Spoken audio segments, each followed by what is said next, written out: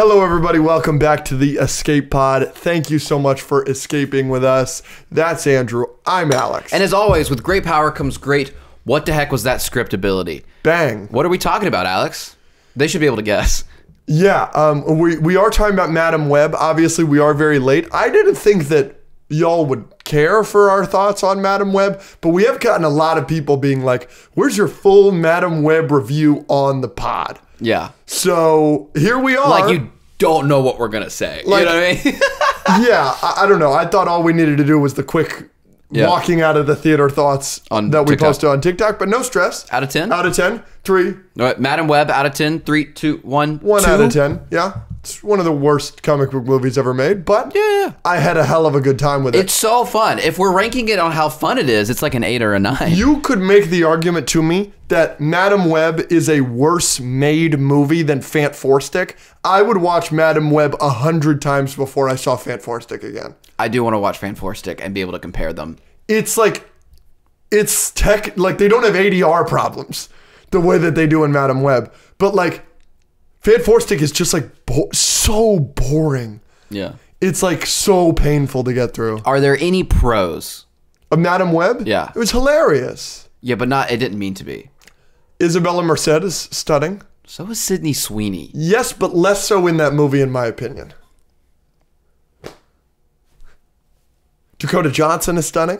Celeste O'Connor is stunning. I'm gonna stand here. Emma Roberts is stunning. I'm actually gonna sit here with my eyeballs and my butt and say Dakota Johnson did a good job with what she was given. That's crazy. I thought her acting was actually really good. That's crazy. I don't think it was bad. I've seen her be given a good script and done bad jobs. Well, she did a good job. Well, But the cons were all fun. yeah. So let's go. Let's top 3 each of cons, perhaps. Sure. What's number 1?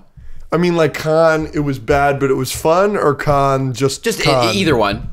Just something bad about it. You can say it was fun. Either way. All the suit moments are in the trailer. Yeah, Like, that's that not was in it. unfortunate because the suits, they look pretty good. They look pretty good. They dude. look pretty good, and the women look pretty good in them. I kind of wish that we got that movie. That would be nice. Cause Maybe the sequel. which might happen because it's making way more money than It's making so much money. a lot of people would expect. Me, the super forced CPR. I knew you were going to say dude, that. You've been talking about that for a week. I've never seen a scene that was more just like, why is this in here? Only so they can use it at the end and try to have an emotional moment. Like, it was like they're on the run, they're in a hotel room, and randomly she's just like, I'm going to teach you this one specific thing about medical practice, and I'm not going to teach you anything else, and we're all going to have fun with it, and then it's going to be weird and awkward. So yeah, that was weird. You know, that was such, like, that was the most blatant use of Chekhov's gun I've ever seen in my life. Because sometimes movies do it really creatively. In recent memory, we had Indiana Jones 5. Not the best movie in the world. I really didn't like the middle part of that movie. But at the start, when there's a guy that brings room service to Mads Mikkelsen's character, the guy from Logan with the robot hand, who's one of Mads Mikkelsen's henchmen, is there reading and learning German, and he's practicing German. And that's Chekhov's gun for later in the movie. They want to go back in time to Nazi Germany. So that's why he would need to learn German. Like, this CPR was like, there's no other reason for it. It was just so that it's later like, wow, in the she movie. happened to teach them the one exact thing that she would need to have her life saved at the end. It's just so bad. The villain is bad. Yep. Like, But hilarious. The villain was my favorite part. we need to find the spider girls. My appointment with death draws nearer. And it's like not even close to what he's saying. Yeah. It's just hilarious. He's always barefoot. Always barefoot. Yeah. But yeah, I had a good time. It was a fun time. I like actively had a good time. Dude, and when seeing that he movie. like he jumped into the car that was coming at him. She drives the ambulance like up and then out of a building. Yeah. And then like it wasn't even close to hitting him. He sees it and then jumps like into the pathway of the car. Yeah. It was really stupid, but it was really funny. Yeah, it was a bad movie. But it was so fun. It was really fun. I'm so glad we went to see it. I actively would recommend for people to see it. Yeah, of course. Movies are to entertain you, and that movie will entertain you. Especially with a group. Yes, absolutely. Probably don't see Madam Web. What else? What other movie you need to go see? I don't need to see anything. I don't know what you're talking about. You need to see Dune Part 2, brother. Apparently the best movie of all time. One of them, maybe. I don't feel FOMO at all. The only, it might be a little slow for some people. It's a little long, but like it's really good. You did a full review of it with Connor on the Patreon, right? Yeah. So your full thoughts and your scores and everything like that. Obviously, if you're a longtime watcher of the pod, you know that I'm not going to be reviewing it. Yeah. Eventually, they'll cast Timothy in Spider-Man 4 or some MCU movie, or they'll make him Robin inexplicably in Batman 2, or, he'll be in the DCU, and I'll have to see him in something. And then I'll go back and see everything else. And then I'll let you know my thoughts on Dune and Dune Part 2, but not anytime soon. Yeah, Connor and I did like a whole half of a Patreon episode. Yeah. And we talked about Avatar and Dune. Yeah. So that's already out and uploaded on the Patreon. So if you want to see his full thoughts on Dune Part 2, Patreon. Thank you guys so much for that, and for all your love and support. And speaking of thanking them, let's answer their questions. You recently went to work out. You actually just got back from the gym. Are you feeling a little sore right now? Yeah. That's crazy. Oh my gosh. He got up on the chair so he wouldn't have to raise his arm. Yeah, did you sleep well last night? Why? There was something in the air last night. It was my worst sleep since living in Los Angeles. I slept like a baby. Good. Good for you. Slept well the night before, too. Wow. Oh. Jeez. Your mother. Okay, I'm just kidding. Let's answer some questions. Yeah, I'm excited. Let's get a clink to start off the fan segment. It's been a while since we've done one of these. We have. I missed you guys. Shall I start? Yes, please. Not a nerdy question, but why do you release pod episodes on a Monday? I assume that they might get more views if you release it on like a Friday or the weekend, and you guys pre-record them, right? I have always done this. I don't know if I explained it to you, but we early on decided that we want the pod as an escape. We want people to escape with us. We want it to be a good thing. So we want people to be able to a lot of people don't like Mondays. A lot of people are going to work on Mondays. So we post it really early. We post it 3 a.m. our time on Monday so people can start their week with us and have a good time going to work. And hopefully we're able to help them on the bad Mondays. Yeah. Well, a lot of people have said, hey, you have made me love Mondays. Yeah. Which always means so much to us. So yeah. Mwah! Golden Shinobi, the patron. Just make Alex compare his neck to One Piece long neck tribe. That's really funny. We'll just put the image right here. That's brutal. The long neck joke. Do you have a favorite long neck joke? There have been some really good ones. There have been some good ones. I can't remember any right now, but the Rick and Morty one is oh really my funny. Gosh, because the phlegm too is really funny. And it was so specific. That's not a super popular episode of Rick and Morty or anything. And I've watched all of it. I did not remember that character. And he had the exact time code of the episode. And we went and watched it and lost it. Yeah. That was a really good one. That was a good one. Alolan Executor, I always welcome. I think that one's really funny. I've been getting those since that came out. It's not really a neck joke, but when Michaela asked if you had ever cosplayed as Ratatouille. Yeah. Linguini. Yeah. Alejandro1106 as the patron. Thoughts and opinions on the recent Drake leak? Impressive. I thought we talked about this already, but did we? Enormous. Yeah, massive schlong, dude. Yeah, dude. You watched the video? Of course. Of course. He was flopping that thing around. I do think it's real. You know the theory is that it's not real? No, it's definitely real. It's definitely real because it was wiped from the internet so quickly. Yeah, exactly. It went from everywhere on Twitter, you couldn't go on Twitter without seeing it, to gone, we were searching for it to send our roommate, and we couldn't, it took us 30 minutes and we couldn't find it. I'm sure you could still find it, but nobody has the power to do that. Do you think as a celebrity, if you got famous enough, you would be I'm never taking a naked picture ever again? No. I mean, I'm not a naked picture guy. I don't. Yeah, but you wouldn't be I can't even. I can't. It would damage my brand. I don't think I'm ever going to think that if my penis leaks. I think it would help my brand in a way that I think it's helped Drake. It has helped Drake. What will you guys do if Deadpool is genuinely bad? That's really funny. If it's genuinely bad, Andrew's almost certainly going to defend it and say it's not as bad as everything else. Whoa. I call things bad when they're bad. I'll probably say you gave Quantumania 7 out of 10. Quantumania is not that bad. I mean, it's bad. I mean, but it's not because, like, Madam Web is bad. Quantumania. So is this saying that Deadpool 3 is Madam Web bad? Yeah, if it's that, yeah. Brutal. I mean, honestly, it would probably be good for business. What'd you give Quantumania? A 5. Okay, so, like, I could be convinced of a 6, and we're 1 point off. Like, it's not that big of a deal. Like, I'm not saying Quantumania is the best movie ever. I'm not, because but it was there. I think people overreacted about Quantumania. Yes. You're not overreacting about, well, I think people overreacted about Madam Web a little bit too. But Madam Web is bad. But if Deadpool is, like, universally bad, like, that would be bad. The MCU is donezo, dude. Probably. Like, probably. I'd be really sad. They would need to call it. I wouldn't be sad. I don't know if I'd care that much, but it would be interesting. You don't want. I hate the second one. Like, I don't like the second one. Actively.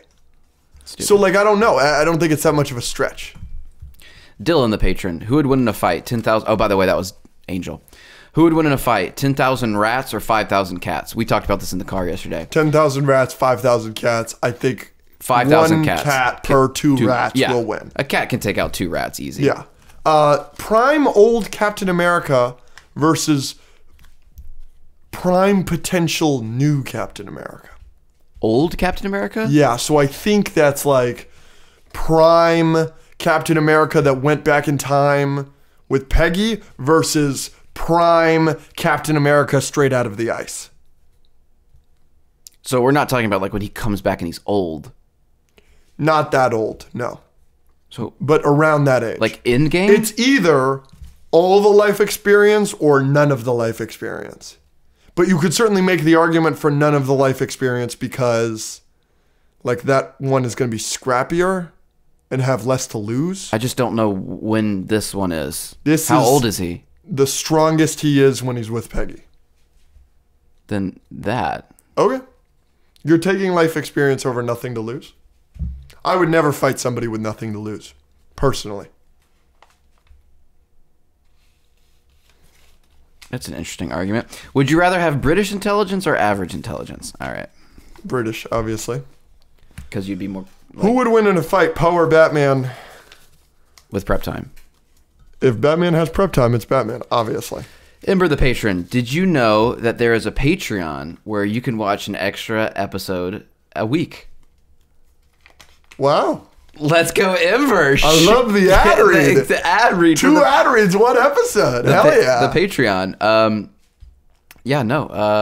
Every single episode. Every single week you get an extra episode on the Patreon. Every Friday. Shout out. Monday and Friday. Yeah, shout out Ember. Yeah. Alejandro1106, the patron, is Hat Guy feeling left out since Dune 2 is one of the greatest movies of all time and he won't watch it? In parentheses, he should. You know, that's a good question, and I did just mention it. I don't really feel left out at all, but I think I might over time. I don't know.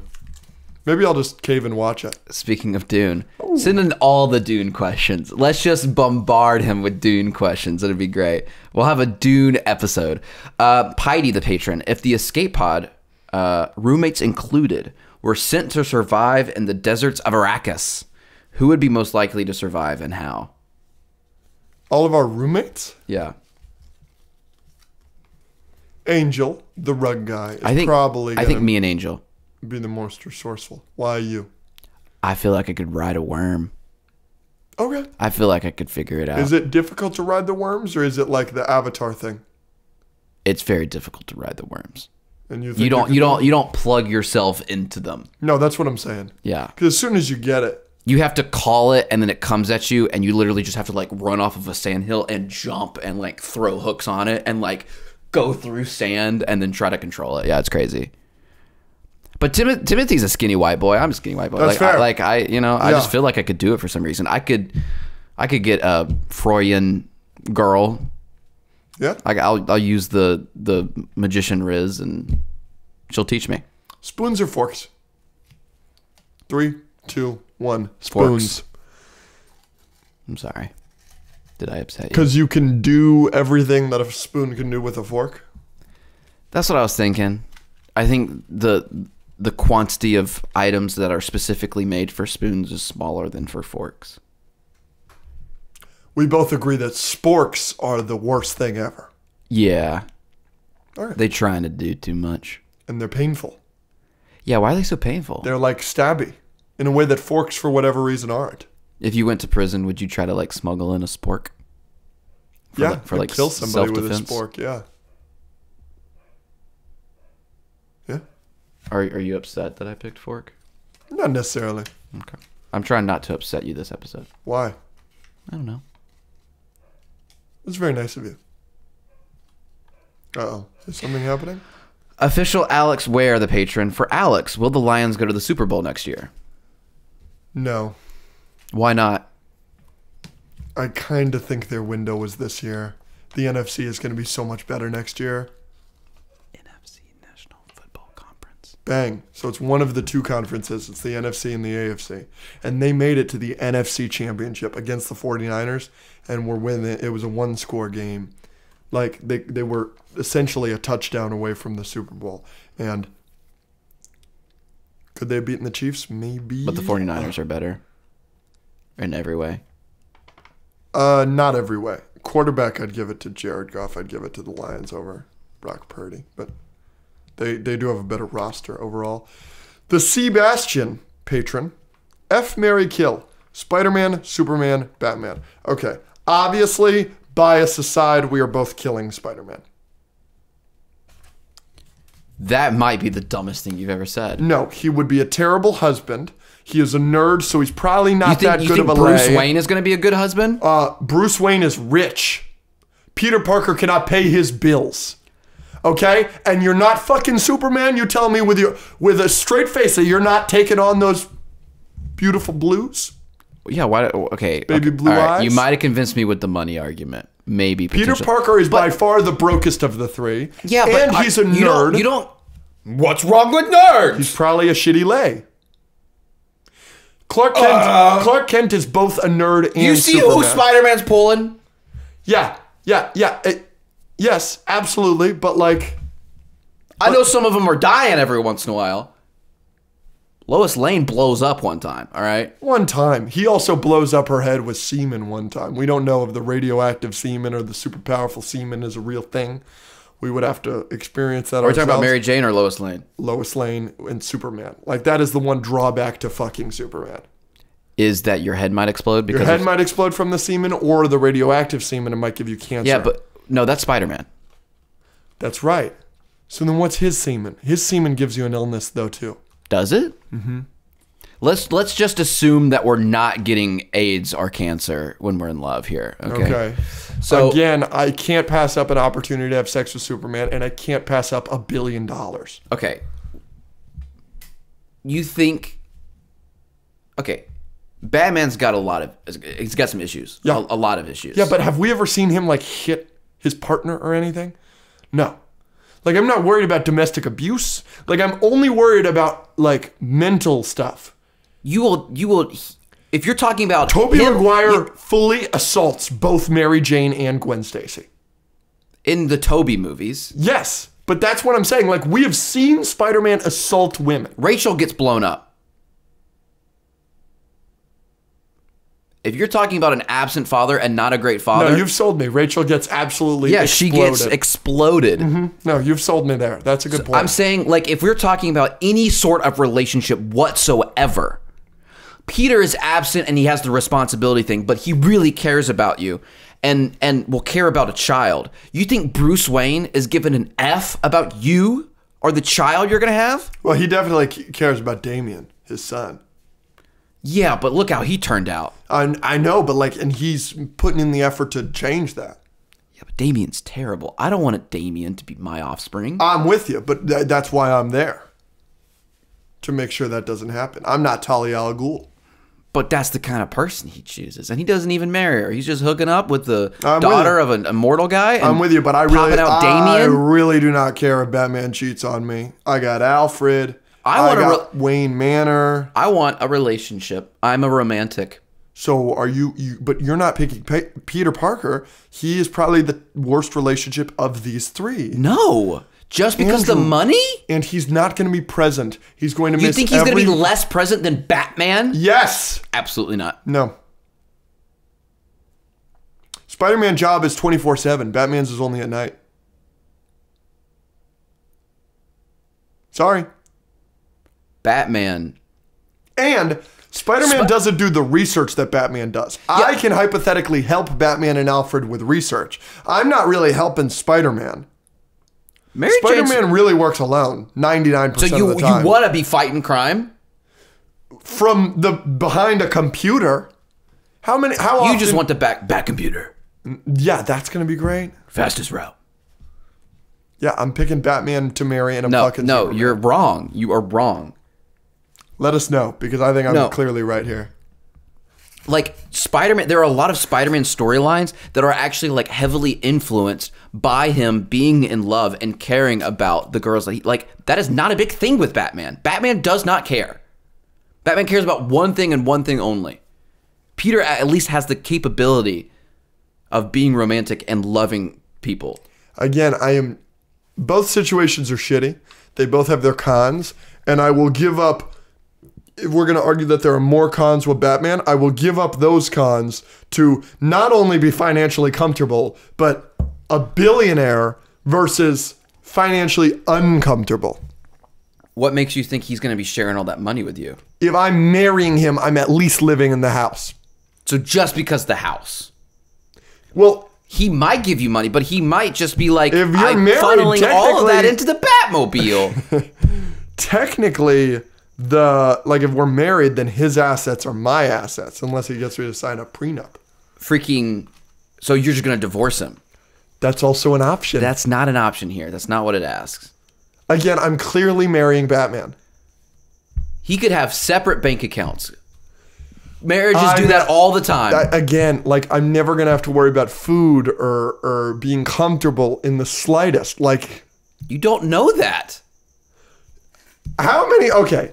We've seen people, so you're going to be lonely, but you can eat chicken parm at night. We've seen so many people suffer because they are friends with Spider-Man.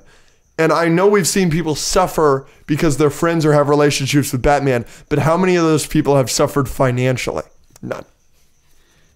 No. Why aren't you marrying Superman? Because Superman's not as rich as Batman. So literally just... You're only ranking them by dollar amounts. That's wrong. Also, if I have a relationship with Superman, it's going to be more in the public. Why? Lois Lane gets kidnapped all the time. Superman always saves you. Why is he always saving you? Okay, so my answer is... I'm not saying you're wrong. My answer is marry Batman, Superman killed Peter Parker Spider-Man. I can't believe that. I just feel like Peter's more of an adventure. Yeah, an adventure that ends with death. Only if you're Gwen. I don't know. I don't know. I think they're going to kill Gwen in Spider-Verse 3. Okay. Official Alex Ware, the patron. Dude. That was weird. Do you think that's going to pick up on the camera and the mics? We have crickets. Sorry. I said dude, and the cricket was like, I'm sorry. it knows I've been working out. Would you be happy if there were not romances in the live action Avatar except for Sokka and Suki? Freaking no. Oh, yeah, that would upset you.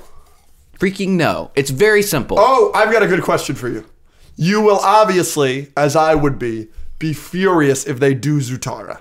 Of course. You would be furious. Of course. But they don't do Zutara. They do Zuko and Mei. I'm still upset. Whatever you're about to say. Katang doesn't happen. Yeah, it's wrong. Interesting. It's wrong. So you're just upset. Is that your biggest gripe of the live action so far? It's one of them. I think that the changes to that one episode of The Cave of Two Lovers and Boomy were really bad, and they removed every semblance of Katang out of the entire season. Yeah. You're acting like people act like Katang is not a big thing, or it's not throughout the series. No, it's a huge thing. It's the last shot of the show, right? It's the last shot of the show. Like, every season has so much for them. And like Katara and Zuko have like one moment and people like hang on to that and act like Katara is the wrong type of figure in Aang's life, as if that's like a negative to having a healthy relationship, that you are helpful to the person that you are being romantic with. But like there are plenty of examples of that in season 1. There's plenty of examples of season 2. It's not just the relationship between Aang and Katara is not just a throwaway thing that they did. It is throughout the entire show. And if you take that away, I think that's one of the biggest things you should like.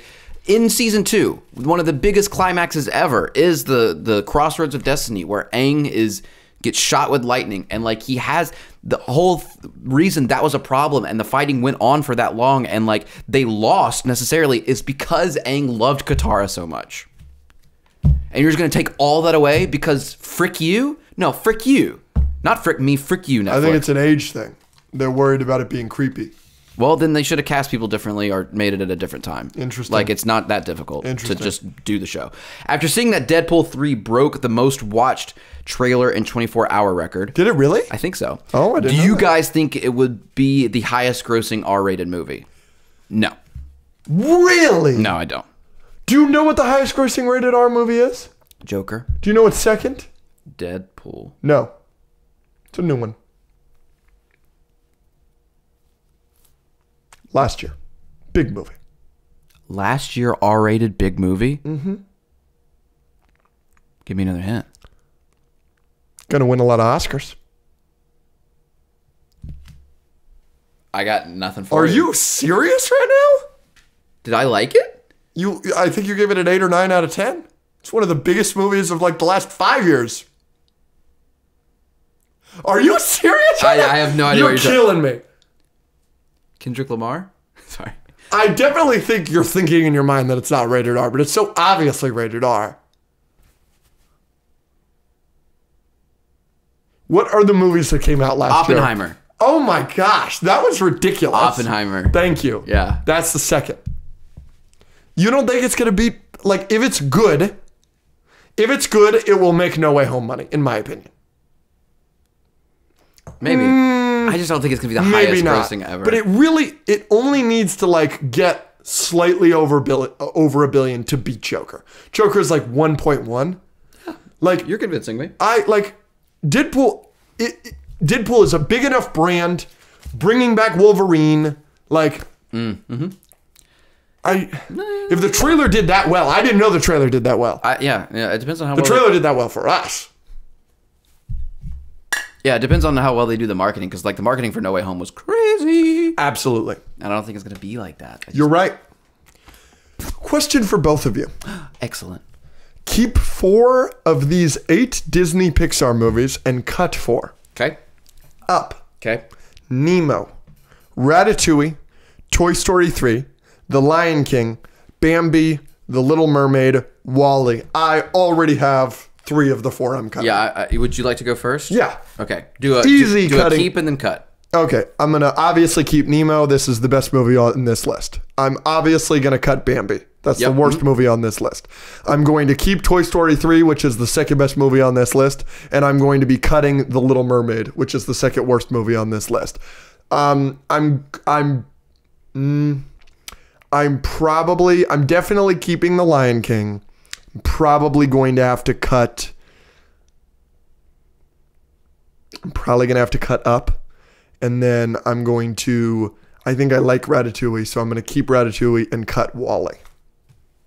WALL-E was the tough one. Isn't Toy Story 2 on there? Toy Story 3. Oh, I thought it was Toy Story 2. That makes it a lot more difficult. Yes. So obviously Toy Story 3's got to stay. Obviously you're an idiot. But so I've got Nemo, Toy Story 3, Ratatouille, and The Lion King. And I cut The Little Mermaid, Up, Bambi, WALL-E, and WALL-E. Okay, so easy keep for me is Up. Easy cut for me is Bambi. Easy keep for me is Lion King. Easy cut is The Little Mermaid. After that, I'm probably going to have to keep Nemo and Toy Story 3 and cut Ratatouille and WALL-E. Well, yeah. Only difference is you kept Up and got rid of Ratatouille. How many movies do you think you've seen in your life? According to my letterbox, it's like just under 1,000.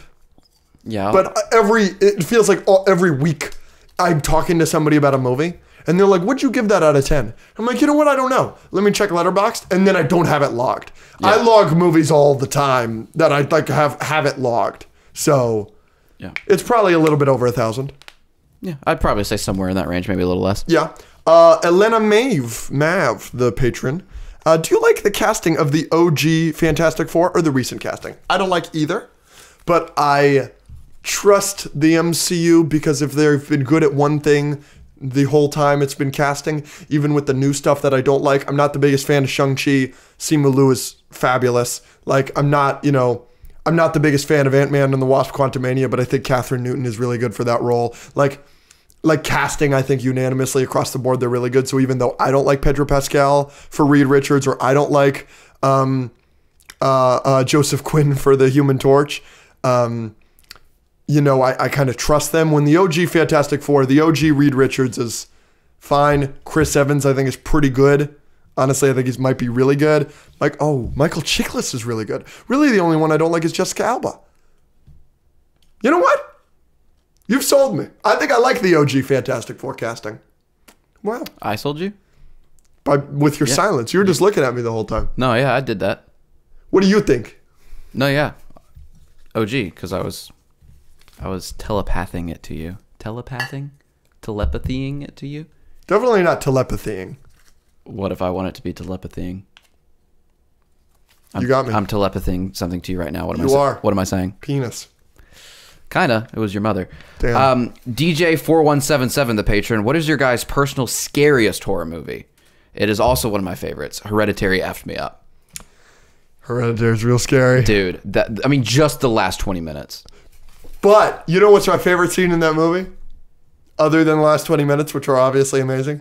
I adore, it's the first, and it's really the only jump scare in the movie, is one of the first scenes after the funeral. And she opens a door and she closes it, and behind it is like her mother. And she looks like a ghost, and she's just sitting there like this. And I was like, oh my gosh! I love that scene. Hereditary is probably my pick as well. Yeah, there's only been literally less than a handful of movies that have made me look away from the screen. And Hereditary did that more than any other movie, I think. Just during that last sequence with the mom, where she's banging her head on the ceiling and is on the wall and then is crawling through the air. Him. Yeah, and then she's doing this and cutting her own head off or whatever in the attic. Every single one of those scenes, I can watch it now, good. But it's so good. Kenny Bled, the patron. Keep 2, but the other 3 are wiped from history. Anakin, Voldemort, Spider-Man, Aang, Caesar. This is the hardest question I think I've ever gotten on this podcast. Can I see it? What are the things? Wow. You're going to kill me. I have to cut 2 and keep 3? Or keep 2 and the other 3 are wiped. I think I've got my 2. Oh my gosh. Wow, wait, I don't know if I can do that. Oh wow, this is tough. You want to go? It sucks. I have to get rid of Voldemort. He's by far my favorite Harry Potter character, but he is gone, no question. Yeah, me too. I'm sorry to you, Aang's gone. Yeah, that's the one that's tripping me up. Yeah, Aang is gone for me. Right? Caesar, Anakin, and Spider-Man is so difficult. I have to go and cut Caesar. Yeah. Because Caesar is in 3 movies I adore. Yeah. Spider-Man is in countless properties I adore. And Anakin is in probably my 2 favorite movies of all time, on top of countless things I adore. Yeah. So, yeah, easy cuts for me are Voldemort and Caesar. Yes. So I'm left with the last, basically, your Caesar is my Aang. Exactly. He's in 3 seasons of television that you just adore. And he is, but he's not your favorite. That's why it was so easy for me to cut Aang. Yeah, but the show wouldn't exist without him. Of course. Right? I just feel like I can't get rid of Darth Vader. And I'm obviously not getting rid of Spider-Man. But, personally, I think I would go Spider-Man and Aang. Then do that. You don't love Star Wars as much as I do. Yeah, and especially with like all the new stuff coming out with Aang and like my personal relationships just with the show and everything. We spoke to Coy Jandro, friend of the show, recently, and he said that he likes Star Wars, but like he doesn't quite get the religion thing. And I was like, oh, that's me. Yeah. Like I'm the religion. Like Star Wars is like a religion to me. So that's why it was no brainer to go with Anakin. Yeah. But you're not really a Star Wars' religion guy. I mean, I love it, and like again, I think Anakin's one of the best characters ever, and I love Empire, and I love A New Hope, and everything. But Avatar's like your religion. Yeah, exactly. You love Avatar. So if I got to keep 3, then Anakin would obviously be the next one. Yeah, solid. That was impossible. Eddie, the patron, not a question, but a deeper dive into how you and Alex met. Did we just talk about this on the? Was it on the Patreon or something? I don't know. Maybe because I haven't been here long enough, or something that is okay for you guys to open up about. Yeah. Sure. Do you want me to? You can start. Yeah, so I was at we did just talk about this, it feels like. But it's fine. We'll do another one. I'm going to have to clean that up. You're rude. That wasn't even... All right. So, how's your arm? Okay. So the way we met in detail is I met this gentleman, Matt, Magic of Matt, at a convention that I didn't want to be at and that he didn't want to be at. Are you raising your hand because you'd like to talk? Oh, go. Why is your hat backwards today? I thought it went better with my fit. Continue. My hat's been backwards before. Yeah, this is the first time I've only really noticed it, though. I don't really... Do you remember I'm wearing the red hoodie and I've got a hat on backwards, and in the like thumbnail, you cut off the back of the hat and I look like Aladdin? Yeah. Do you remember that? Mm-hmm. Yeah, I've worn backwards hats before. I just try not to like look at you. No, you're good. Yeah. So I was at this convention with Magic of Matt, and neither of us wanted to be there, so we really, really bonded. He was a roommate at the time here at the house. I was not. I was back home in Florida, and I'm a big Los Angeles Rams fan. I was coming out here that week, like literally 4 days after I met him, for a Rams game. And he was like, where are you staying? And I was like, oh, hotel by the stadium. And he said, cancel that. Come stay at my house for free. And I said, oh yeah, I'll save the money. Came and stayed with y'all. That's how I met you. Because you had already lived here. I didn't know who you were. And my girlfriend Rachel happened to be a pretty large fan of yours at the time. And we hit it off pretty instantly just because we share so many interests, despite having different opinions on those things. And eventually I moved out here for a business opportunity separate of the podcast. Yeah, so yeah, that's basically it. And then so he moved out here and he moved in, and now we live together. But we met like what? Like people think we've known each other for a very long time, and like we were high school friends or something. We met 3 or 4 months before we started the podcast. This is correct. Yeah. So. We met in early September, around September 8th, because that was the day of the game. So probably we met September 6th or 7th. And we started it in January. And our first episode we filmed before January 15th. Yeah. And so we've known each other like a year and a half. Mm-hmm. Yeah. And we've lived together a year just recently. You okay, buddy? Yeah, you're just going to have to give me a massage after this. I got you. Maybe that's on the Patreon. On the Patreon, yeah. I like that. You ready for... The patrons like that. Oh, yeah. You ready for my favorite segment? Would they survive? Yeah, we've actually stopped keeping it from each other that we're doing this. So now we're just talking about it. But I don't know what you're going to say. No. And do you think... By what percentage do you think the Squirtles on your laptop are cooler than me? Because I'm looking at them right now. They're so awesome. They're so cool. It's the Teenage Mutant Ninja Squirtles. Yeah, they got like the sunglasses on and the swag. Yeah. And they look so confident. It's so good. I watched Crazy Stupid Love. I'm doing a re-review. Yeah. Okay. Wait, can I do it with you? Yeah, let's do it. Yay! So cute. Okay. Wait. Let me just clarify. No, you cannot. I forget my score exactly. I thought you were going to ask me a question. No. I thought you were going to ask if there's something you could talk about in relation to this. No, obviously not. No, I was checking my score. Okay. All right. We're doing Isn't that very obvious? That you wouldn't? No. I know what we're not supposed to talk about, but like considering... Do you get what I'm trying to telepathying? Telepathying. I'm trying to telepathying this to you. You're not getting what I'm putting down? Yeah, no, I mean, to me it was obvious, but things like this are not obvious to you. No. Not to not talk about it. Okay. I know what you don't want me to talk about. That's obvious. Isn't it obvious to the audience what we are talking about? Frank! Yeah, because, that's how... Yes! I gotta cut all this? No! This is hilarious. Oh, that's funny. Oh, my gosh. As you were saying that, I was like, wait a minute. Okay. We'll see if anybody gets it. Okay. Here is our rear review for Crazy Stupid Love. Yeah. 3, 2, 1. 7 out of 9.5. Yeah, you like it a lot more than me. I love it. I love it too. Out of 10, by the way. Yeah, so that, I just had so much fun with it. It's great. I think every character is great. Emma Stone's great. Steve Carell is so good. Ryan Gosling. He's the best.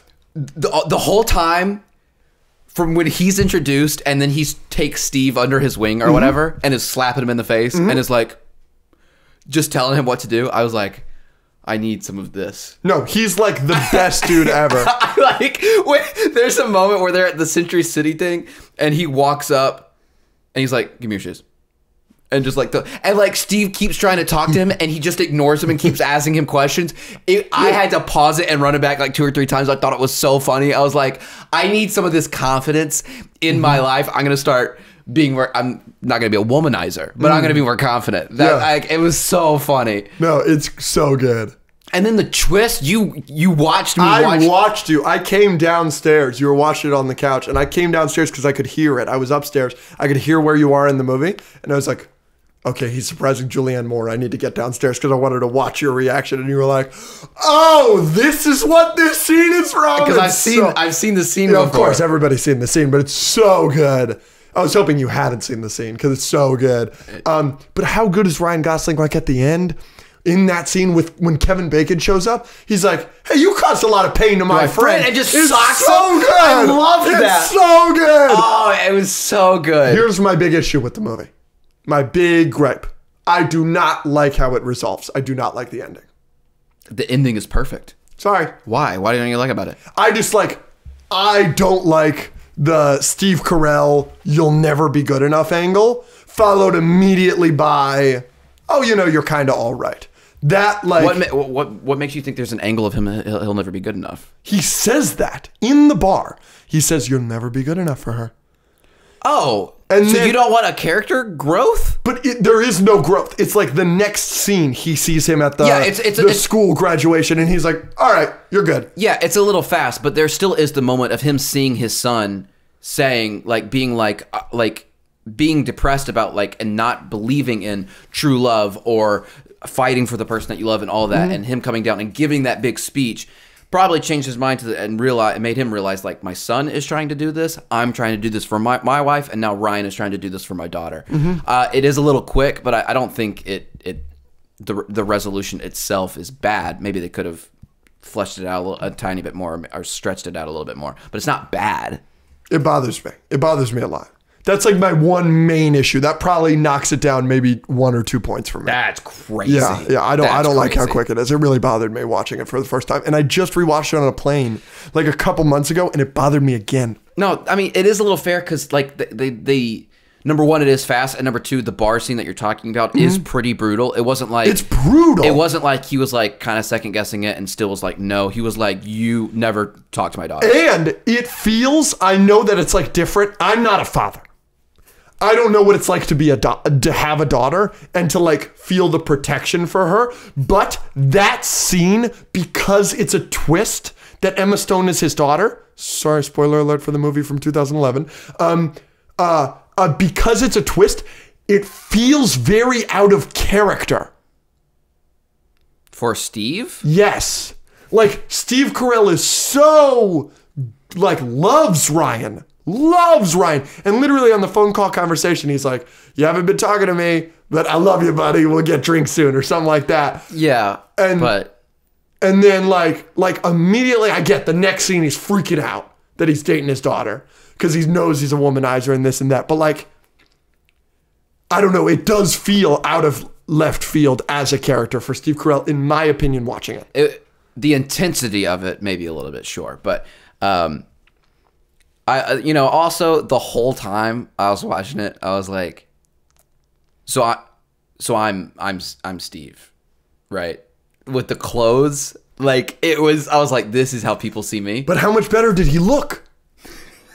Like that could be you. When he got like new clothes and like a haircut and stuff, I was like, oh. That could be you. It was so funny. And the Marissa Tomei stuff was really funny. So funny. Yeah, I was. She's so hot. She's so hot. I was laughing. And so was Ryan Gosling. When he takes his shirt off and she's like, he's like, can I put my shirt back on? And me and Emma at the same time were like, no. Like, no, you cannot. No, Ryan Gosling does nothing but grow on me. Grow on you? You haven't loved him since day one? What have I seen him in before? What was the first thing you saw Ryan Gosling in? I can't remember. Like, I've just seen him a lot more recently because I watched La La Land last year. I watched Barbie last year. I watched this just now. He's in the new Fall Guys movie, and I think the trailers for that look hilarious. So I've just gotten a lot more of him in the last year than I ever remember seeing him in before. You've never seen Drive? No. Drive is really good. Yeah. You would really like Drive. And you haven't seen either Blade Runner movie or just you haven't seen 2049? We'll do that. Those movies are incredible. Yeah. And you loved Dune. It's sequel. It's Denis. Yeah, no, I keep hearing that like. So, yeah, I'm not saying like it might become, not maybe one of my favorite movies. I think I like Crazy Stupid Love. Yeah, but here's a question of the day: your favorite rom-com is About Time. It hasn't touched About Time. It's not About Time. But so I watched Love Actually. I like Love Actually, which is by the same people as About Time. Yeah, I like Crazy Stupid Love way more than Love Actually. I agree. Yeah, there's too much going on in Love Actually. There's too much going on, and there's some stuff that like didn't need to be in there, and blah blah blah. But Love Actually is still good. But About Time has the rom-com stuff. Well, About Time is not as funny. Number one, Crazy Stupid Love is way funnier. But About Time has my whole philosophy about how you live your life and spend your days and carpe diem and life is good and stuff like that. And like the time travel stuff is just, it hits unlike anything ever hits. And the dad stuff is so good. And the music. Yeah. But yeah, I don't really have anything negative to say about Crazy Stupid Love. I can't think of anything I didn't like. Solid. I'm glad you liked it so much. I knew you would. Would they die? Would they survive? What the heck are we calling this segment? Y'all let us know. My new favorite segment as of the last couple weeks. We're going to start off with an easy one. This one should be quick. It is Timothée Chalamet versus prime World War destroying a moon Hulk, who is also on the same team as like prime Superman comics. Just Timothy? Just Timothée Chalamet as he exists currently. Yeah, so Timothy. Hilarious. He's getting hilariously obliterated, and I, for one, I'm going to have a front row seat. No, I think he will somehow gain power from the levels of stupidity of your hatred for him. So like the stupider your hate and the stupider your takes about him, the stronger he gets. And based on that strength level and that power level, Hulk won't even come close. You know what? You bring I thought you were about to say, you know what? Frick you. I thought that's what you were about to say.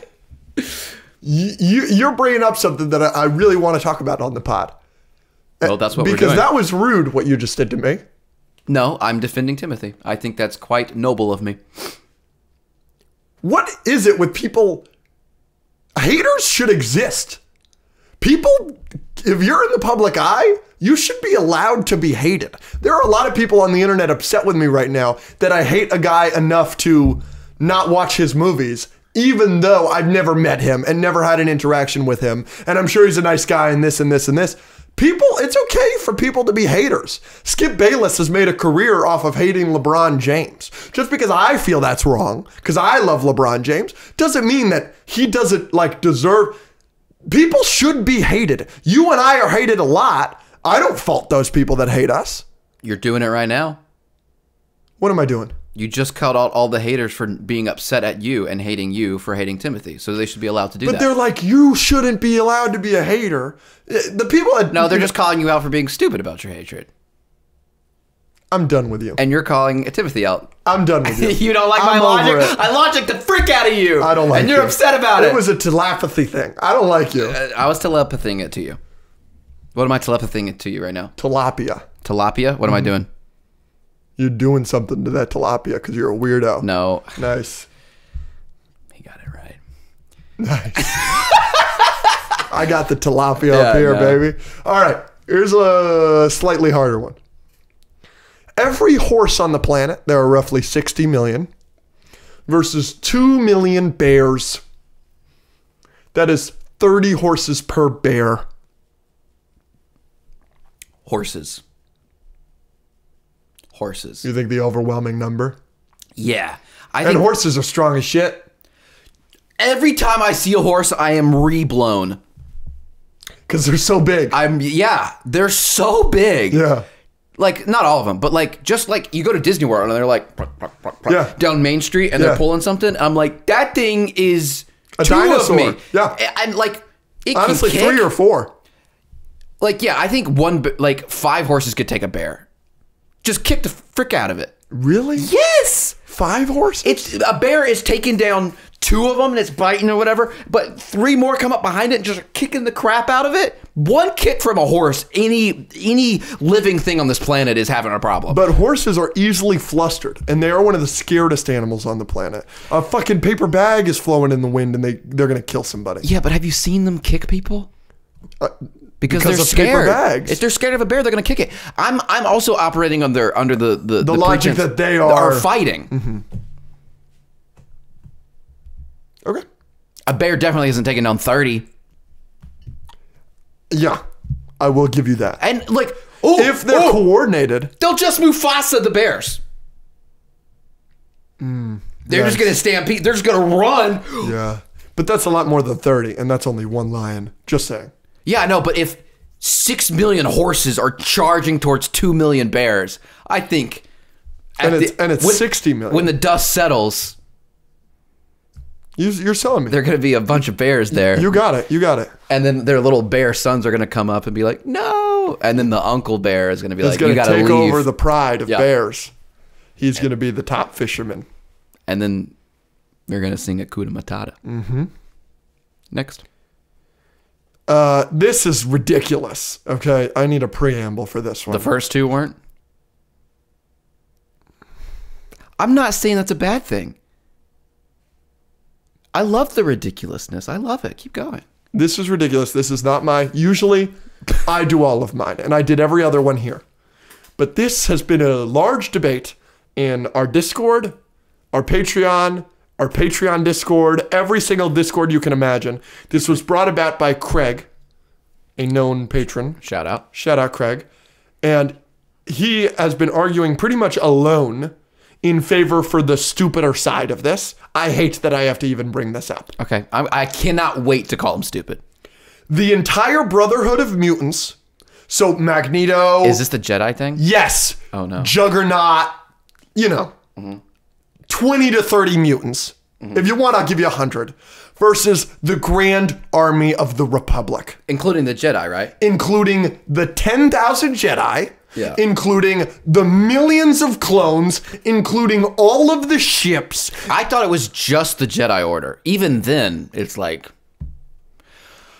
Craig's main argument is that Magneto can solo. Because with Magneto, he can... Essentially, because of the magnetism, the lightsabers are not a factor, and all of the ships are technically not a factor. I think Magneto is the most overrated overpowered character of all time. Overrated and overpowered are not synonyms. You need to explain. No, I can explain both. Overrated because they made him overpowered in the movies. Do you think... I don't know Magneto lore, but I think they made it just seem like he could just, like... do anything without sweating at all. Like, he just lifts an entire bridge and he just grabs all these missiles. Is that what he can do all the time in every iteration of him? In like a Prime iteration, like Prime Comics, that's a pretty... He can do more than what you see in the movies. But here is my issue. But like, so can Hulk. Are we talking like...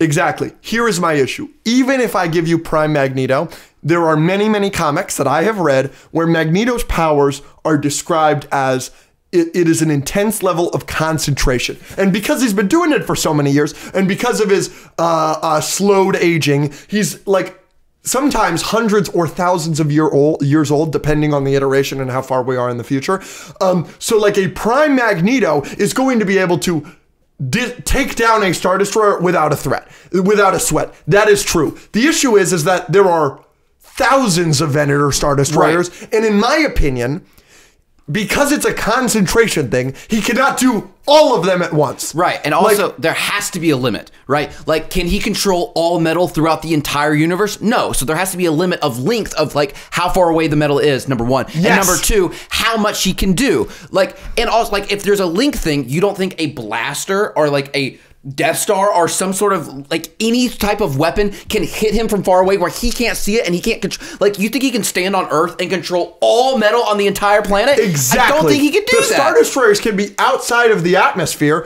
totally out of his range, and shoot a blast that takes out like Tokyo. Like, also, Jedis do have the Force. Exactly. Which is Magneto, but on everything. Exactly. They could easily snap his neck. Easily. If you take away the Jedi's lightsaber, it does not mean they are out of the fight. The argument is Yoda shouldn't even have one. That the Brotherhood of Mutants, you can also consider that they may have Wanda and they may have Quicksilver, who are both also problems, but not when it's millions of clones, 10,000 Jedi, and all of these ships. Yeah, no, I think... And if you somehow get rid of all of that, you think Palpatine's an easy boss battle? Yeah, no. Like, there's a couple boss battles that you just like are gonna have a problem with. You're not beating Yoda. Yeah, I don't know every single mutant, but like obviously the big ones I know, like Magneto's gonna be a problem, Wanda's gonna be a problem, Quicksilver's gonna be a problem. Wanda's fragile. Yeah, you just have to get her once. Like Wolverine took her down in the movie. He just have to have healing. You're thinking of Jean Grey. Oh, I am. Well, Jean Grey's a problem too. Yes, but Jean Grey isn't a Brotherhood of Mutants. These are the bad guys. Oh, it's not all mutants? It's not Professor X or any of the good ones. It's not the X-Men. It's the Brotherhood of Mutants. So it's okay, add them in. Are you still taking... The Great Army of the Fallen? That's what I thought that was... Professor X is a problem. But even... Okay, well... Professor X could, like, stop people. Yeah, but that also has a limit. Yes. Like in Cerebro, if he has that, like he can maybe like do more. Yeah. Like he could just think and kill people with that. Yeah. But like if he's just out there without that, like he can maybe stop. He's not going to stop the whole army.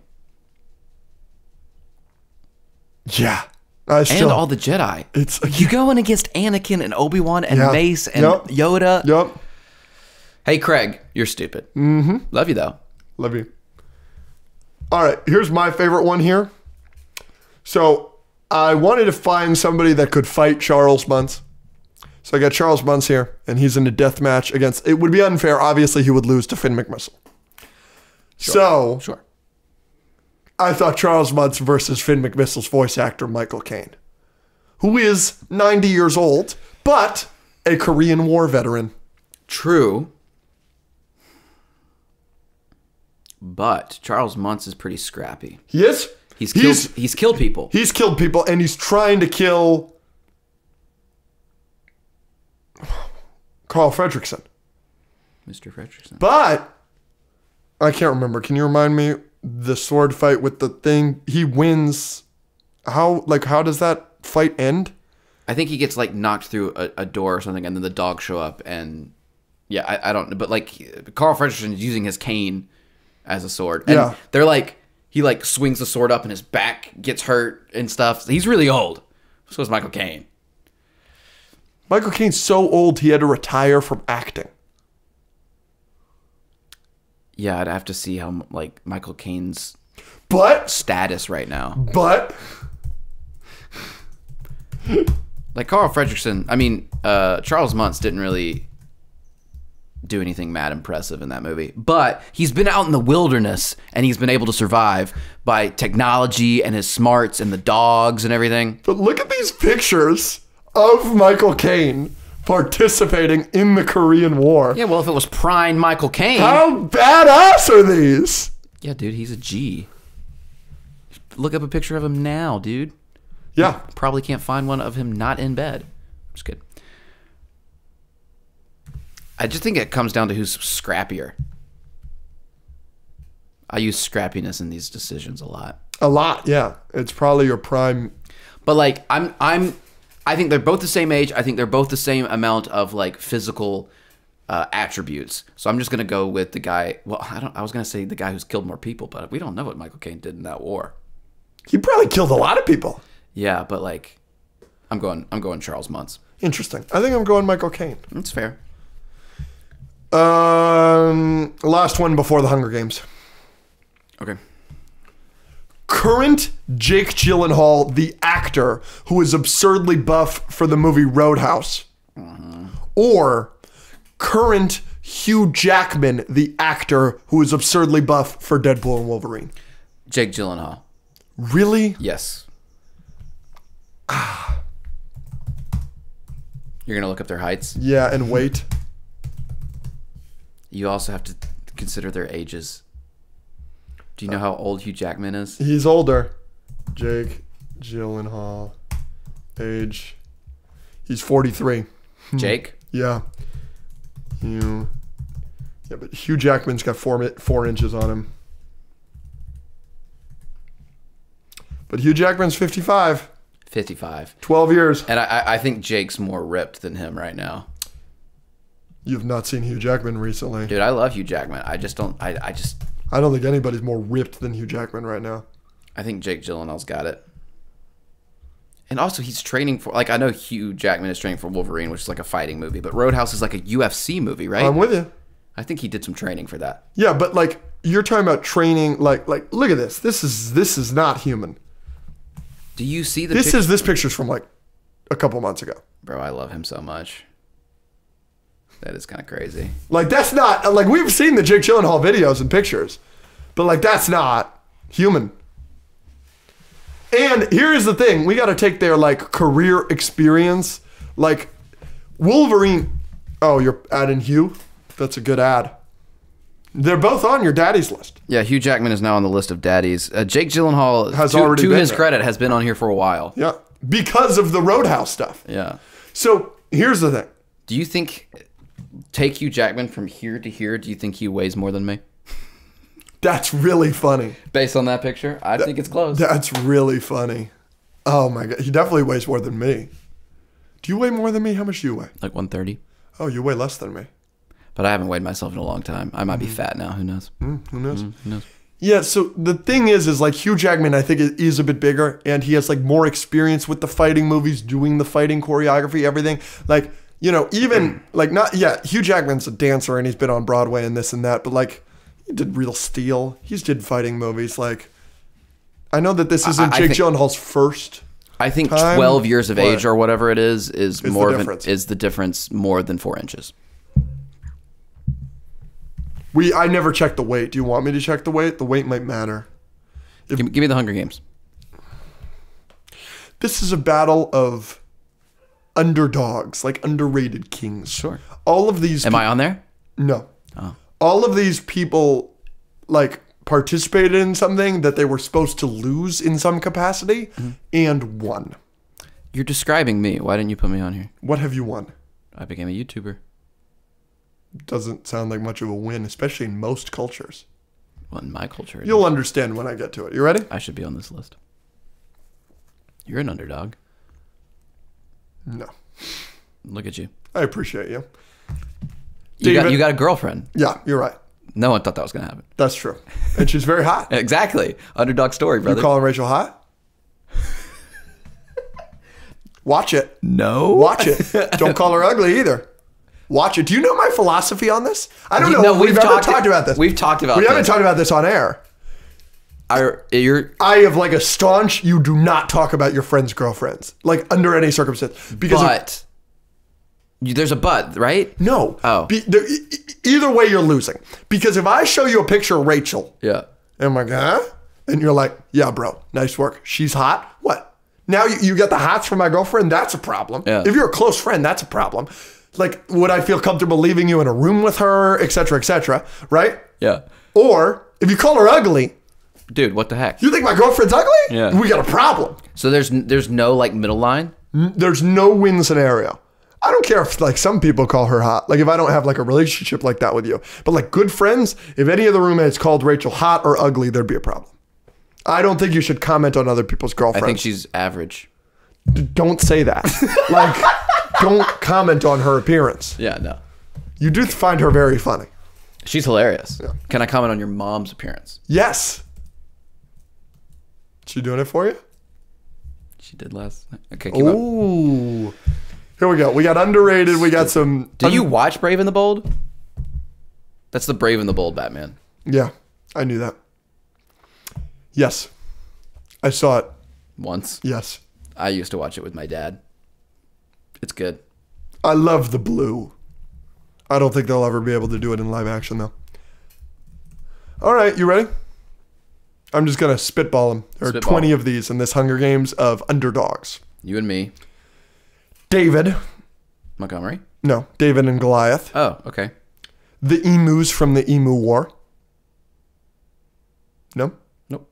Australia waged war on some emus back in the day, and they lost. The emus beat the Australian military. Fact. Great. Kurt Warner. Will Smith, specifically in The Pursuit of Happiness. I'm not talking about the real guy. I'm specifically talking about Will Smith. Brock Purdy. The 1980 Winter Olympics U.S. hockey team, the Miracle on Ice team. Rudy. Neville Longbottom. Obi-Wan Kenobi. Pi from The Life of Pi. The Tortoise from The Tortoise and the Hare. Rocky Balboa. Annie. America Chavez. The Ford Company, specifically in Ford v. Ferrari. The United States colonies against England. Nick Foles. Logan Paul. The dodgeball team from Dodgeball. And the Karate Kid. What the frick am I ranking here? Who's winning in this death match? You put an entire company on there. I did. I also put a hockey team on here. I also put the entire U.S. military from 1776 led by George Washington. Yeah, so I'm just going that. You think they're beating Obi-Wan Kenobi? That's a good point. There are overpowered people on here. You didn't listen to me. I saw it. As soon as I said the hockey team, you got upset. No, when Obi-Wan was on there, I took note of that. I forgot. Okay, so let's get rid of Can we get rid of Brock Purdy first? Okay. Thank you. He's gone. Can I delete him? Yep. Okay. Dead.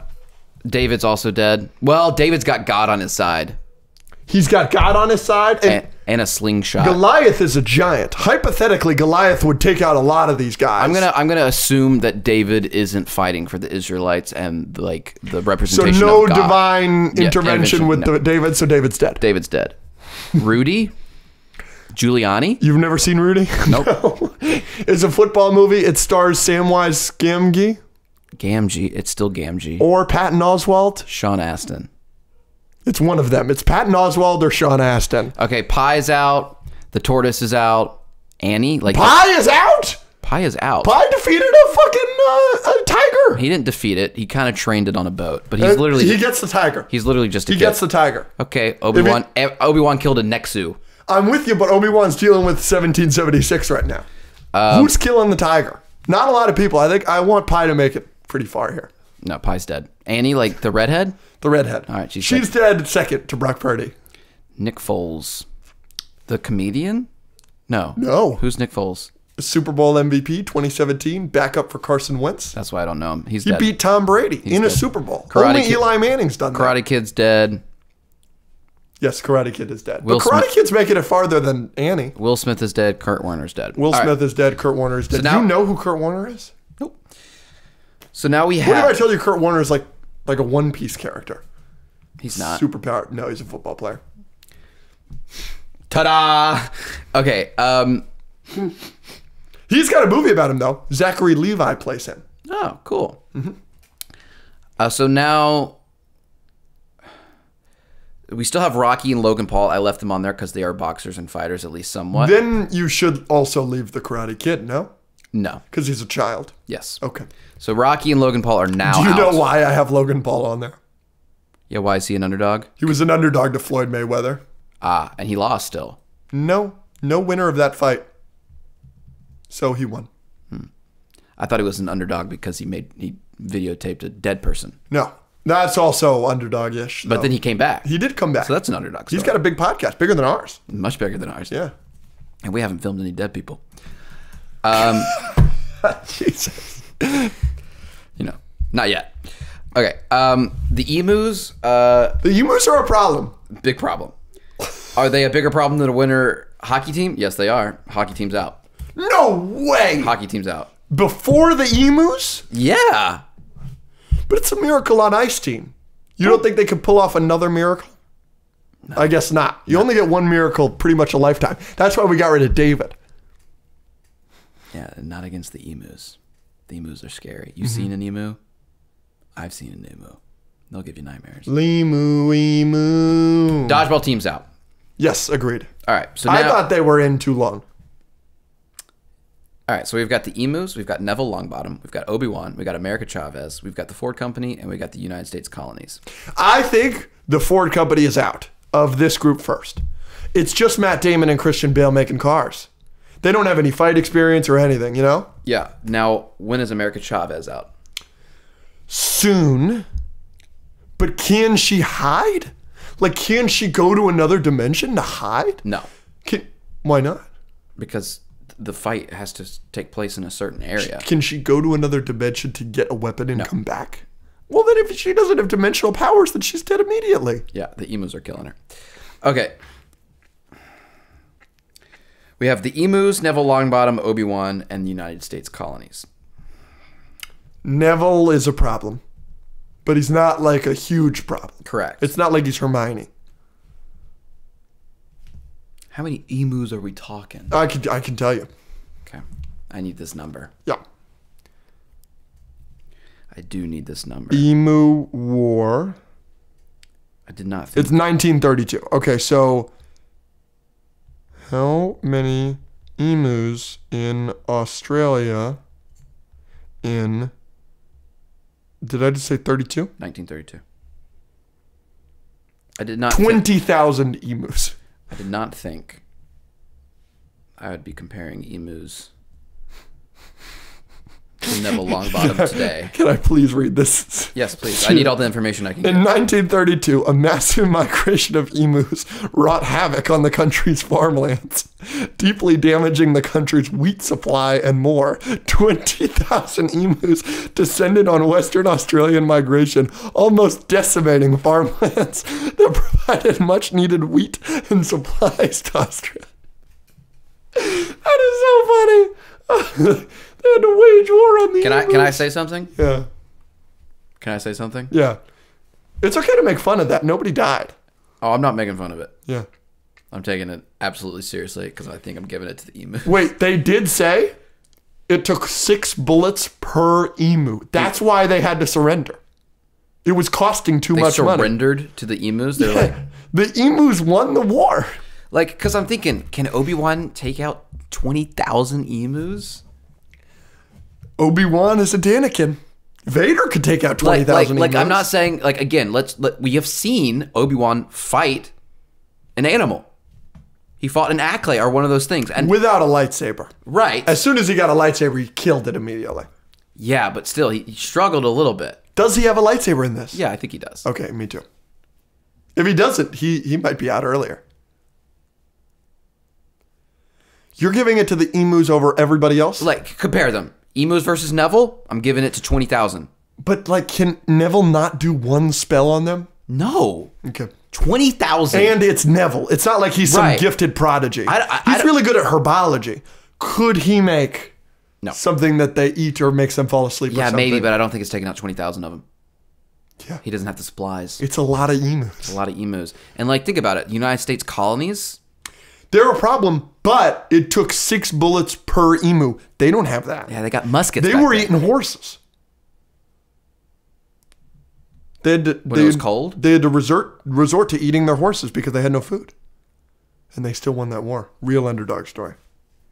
I want to pick the United States colonies just because represent, you know what I mean? Yeah, but I don't... USA. George Washington, as brilliant as a military tactician he was, I don't think I can give it to them. So yeah, again, compare it. I'm taking the emus over Neville. I'm taking the emus over the colonies, and I might take the emus over Obi-Wan. It depends on how many emus are taken out by the time it's Obi-Wan v. the emus. Fair. Can Obi-Wan take out 5,000 emus? I think yes. I think so, yes. Can he take out 10,000? That is a question mark. Yeah, so after the colonies are done with him and after Neville's done with him, but at the same time... But like, what if the colonies, what if a stray bullet just hits Obi-Wan? I don't think that's possible. I don't think a bullet could kill Obi-Wan. Not that it like... If it hit him, it couldn't kill him. I think that would happen. But I don't think bullets work in the Star Wars universe because hypothetically force just drops. Yeah. So I think the finals is emus versus Obi-Wan. And then it's just a toss-up based on how many emus are left. How many emus do you think will be taken out by the 13 colonies? And how many emus do you think will be taken out by Neville? Total, I think maybe 5,000. So 15,000 emus versus Obi-Wan. I think I'm giving with the emus. You like that? I love it. Yeah. I knew you would like the underdogs. I love it. But if we were on the list. You might be the only person I get out before Brock Purdy. Do you know who Brock Purdy is? Do you know what I'm doing here? I don't think he injures himself a lot or something? No. He's the quarterback for the 49ers. Oh, you just don't like him? I hate him. But he was Mr. Irrelevant. He was the last pick of the draft. I think if we were given one prop, you and me, and we're on a team, it's like the Escape Pod podcast because we're the underdogs. Yeah. And we are underdogs. Exactly. I like it. And we have this. I think if we just sit in the middle of the arena and we start talking, everyone's going to be like, oh. We're going to commentate. Yeah. They've taken out, the 13 colonies are dwindling. We really thought the hockey team would be out before this, but they are crushing. There are an insane amount of emus left. This is unsettling. There's Obi-Wan Kenobi. Oh, they're going to shoot him? Nope. Bullet didn't do anything. He has beheaded quite a lot of emus. There's a lot of stray emu heads around this arena, but it looks like they're pecking his eyes out now, Dave. I guess I should call you by your real name. They're pecking their eyes out now, Al. Al is much more a commentary name than I can Alex. call you Al. Exactly. You want to call me Andy just for this? Andy. I like that. Andy and Al. Can we do commentary? Could somebody get us to do commentary of some sporting event? Would we have to then award every single emu with like a golden... Do they award the Hunger Games winner with a golden thing? Sure. I've never seen the Hunger Games. I'm sure they give them something. They give them food. We're going to have to feed a lot of emus. But like the emus would come up to us and be like, one of our kindred, one of our kin is on, and they would just like run right past us. So we're immune to the emus, and the emus are taking out Obi-Wan. I think we're good. I've got a question for you. The Liberty Mutual emu. Yeah. The Limu emu. Is he like their president and leader, or is he like a celebrity? Is he their George Clooney? I say, is it too much to ask for both? Ronald Reagan. No. That quote? No, Ronald Reagan was like a famous actor and then he became president. Oh. I thought you were like saying that quote was Ronald Reagan. No. But anyways, yeah, in the underdog bracket, I think I'm giving it to us because our likability will save us from everyone else and your shared DNA with an emu will save us from them. You don't think my hatred of people that I don't know will make the emus want to kill me? No. Okay.